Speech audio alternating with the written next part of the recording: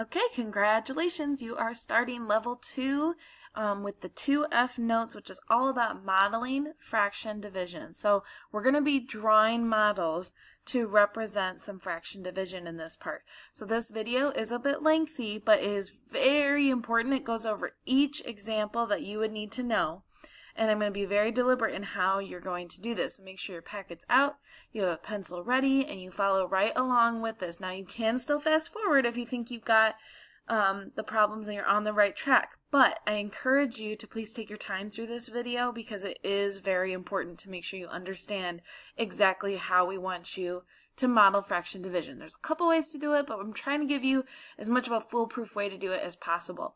And the thing I've noticed over the years is a lot of times kiddos really don't like to model fraction division, but it is so helpful for us in understanding how our division algorithm, those fancy steps we follow to solve a problem, how that works, which you will find out later in the next section after this.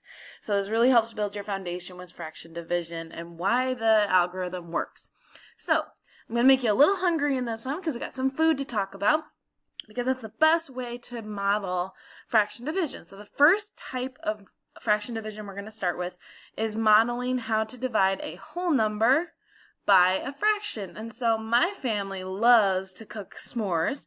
We love roasting marshmallows, making s'mores, and so that's what this first example is all going to be about, is us making s'mores and how much chocolate to use on each one. So for this first example, this one is not in your notes, so you can just kind of follow along real quick. I'll try and go through this one a little bit quicker for you, but I want to make sure you understand the premise of how to do this. So with dividing a whole by a fraction, that's already kind of tipping you off when we're in that title, that the whole number is going to come first, and then you're dividing it by a fraction. So it kind of gives us a hint as what our dividend and divisor might be. So we got the problem they have. So my family has 4 chocolate bars. Each s'more needs 1/3 of a bar. How many s'mores can they make? So the first question always in a division problem like this is what is being divided? So what is our dividend? So if I'm looking at that, I'm dividing up the 4 chocolate bars. Those are the things that I'm breaking up in order to make my s'mores. So those are our 4 chocolate bars as our dividend. That's what's being divided. So when you are drawing a model to represent fraction division, you always draw the dividend first. That's why it's so important to figure out, well, what are you dividing? And that's what you have to represent first. So in order to represent these 4 chocolate bars, I'm simply going to draw 4 boxes. That's it. That's to get started with our model. I draw 4 boxes that represents my 4 chocolate bars. So that's to get us started. Then I need to know, how is it being divided? So what's my divisor? So I'm dividing using my divisor, which is 1/3, because I'm using 1/3 to make a s'more. So 1/3 is my divisor. So that's how I'm going to be dividing these 4 boxes. So if I scroll down here, I did that for you. So if you look at each one of my chocolate bars, so I got my, if you look at the big boxes, I got 1, 2, 3, 4 chocolate bars, and I broke them up into thirds because we were talking about 1/3 being used for the chocolate bar. So I broke it up into 1, 2, 3, 1, 2, 3, 1, 2, 3, 1, 2, 3. So each bar is broken up into thirds. And I actually went ahead and counted them up because since we're only using 1/3 for each s'more, I'm just going to count each piece as 1 s'more because I'm only using 1/3 of the chocolate bar on the s'more. So I've got 1 s'more, 2 s'mores, 3 s'mores, and then I'm just going to keep going. And I end up with 12 s'mores. Kind of makes sense, right? I started with 4 chocolate bars. I broke that each one into 3 pieces. So essentially I am taking my 4 chocolate bars times 3. Even though the pieces got smaller, it's kind of like I times them by 3, which is really the same as dividing by 1/3. So if I was going to write a number sentence for this problem, I would say that this was 4, so the 4 chocolate bars, divided by 1/3 used on each bar. And then that ends up equaling 12 s'mores. 12 s'mores. Okay, that would be my answer, would be 12 s'mores for this kind of problem. So let's try one together. Very similar problem, but I don't know about you, but I like a little more chocolate on my s'more than that. Now, I probably would use the whole bar, but let's use this example to help. So we got each s'more needs 2/3 of a bar. They have 4 chocolate bars, again. How many s'mores can they make? So again, doing this first problem with us. Now, I know you don't have these questions on there, but this is what you should be asking in your head when you do these problems on your own. So the first thing is, what is being divided? What is your dividend? So when you're thinking about that, I sure hope you're thinking, well, the dividend's the same as last time, 4 chocolate bars. So that is our dividend, 4 chocolate bars. So because that's our dividend, we have to draw that first. So that's how we're going to start our model, is using the dividend. So you need to draw 4 boxes. Go ahead and do that. If you need to pause the video, feel free. You can just do 4 rectangles, just like how I have it, doesn't matter. Just fill up that space. But that's what you're starting with, is your 4 boxes to represent your 4 chocolate bars. That's your dividend. So now we need to figure out, how is it being divided? So what's your divisor?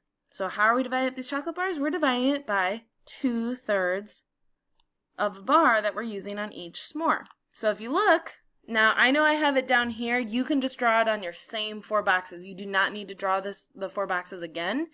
Just take your 4 boxes, and in each one, you're going to break it up into thirds, because we're talking about thirds pieces again, right here. That's where I'm getting that from. The thirds pieces. So go ahead, take a moment to do that. Break up each box into thirds, so you're breaking up your chocolate bars. But this time, when we go to count it up, I'm not going to just count each individual thirds piece, because I'm not just using 1/3 on my chocolate bar. I'm using 2/3 this time. I'm going to be a little chocolatier this time with my s'mores. So instead of counting them up, I'm actually going to group them into 2/3. So I'll kind of box this so it stands out. So because it says 2/3 for each, I'm going to circle them in groups of 2/3. So I've got one group of 2/3 here, so that would be 1 s'more. And if I look, this third is exactly the same as this third. It's just on a different chocolate bar, but it doesn't matter once I break the pieces up. So I'm going to group those together. So there's another s'more. So go ahead and do this with me if you haven't started already. Here's 2 more thirds. So I'm going to circle them to make another s'more. Here's another group of 2/3. Another group of 2/3, and the last group of 2/3. So if I count up my groups now, since I used more chocolate, I'm not going to be able to make 12 s'mores again, but that's okay because they're going to be chocolatier this time. But instead, I'm going to count up my groups of 2/3. So I'm going to have 1, 2, 3, 4, 5, 6 s'mores that I can make. So my answer would be 6 s'mores for this one. Okay, because I counted up how many groups of 2/3 I could make from my 4 candy bars. I know my handwriting's only so on here, but it works. 6 s'mores, that's what you can make. Kind of makes sense because we're using double the amount of chocolate, so we ended up with half as many s'mores, but they're way more chocolatey this time than last. So if I was going to write a number sentence, I would write 4 as my dividend. 4 comes first, divided by 2/3, because I used 2/3 on each s'more. So my answer ended up being 6 s'mores, because that's how many times 2/3 fit into 4.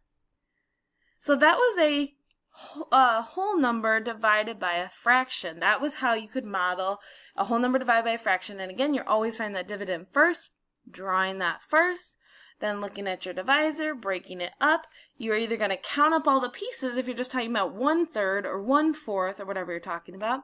But if it's 2/3, or let's say I was saying 3/4, I need to group them into however many of those pieces I'm talking about and then count up those groups.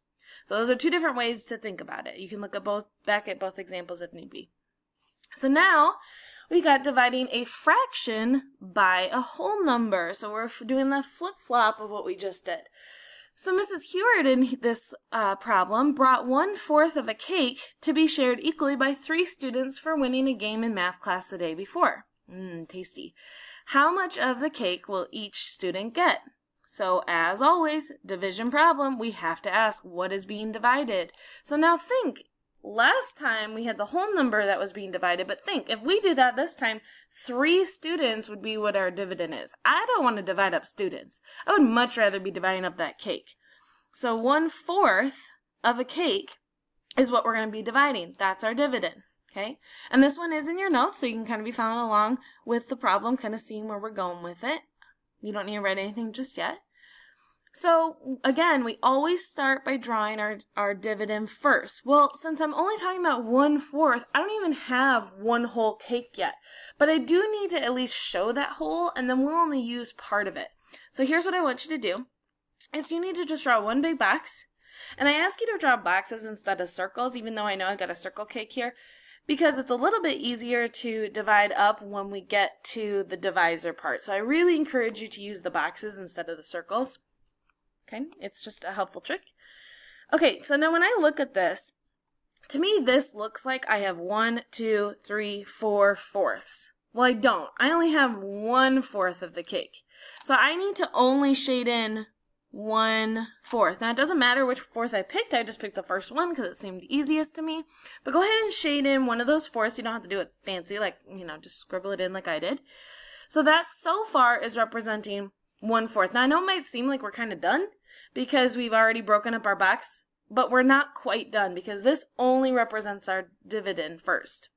So now we need to figure out how is this 1/4 of a cake being divided. If you look back at the question up here, it was divided by 3 students. 3 students are sharing this cake. So we need to show this being divided by 3 students.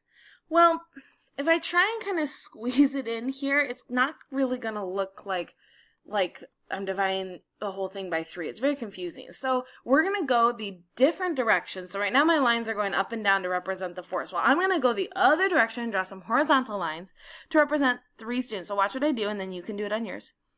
So I know my lines aren't perfect. I got a little bit squiggly there, but you get the point. So this right now means that I broke it up into 1 and 2 sections. They're not even yet because I got to break it up more because this would only be 2 students. So I need to do it again. See if I can do it straighter that time. Only kind of. Okay.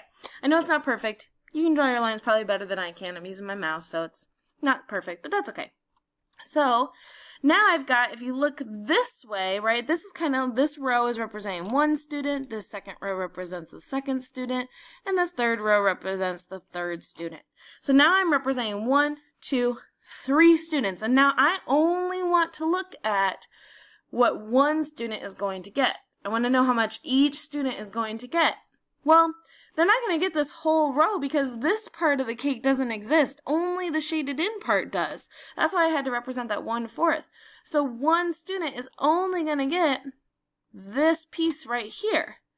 In order to know what that piece represents, I have to look at my entire box so far.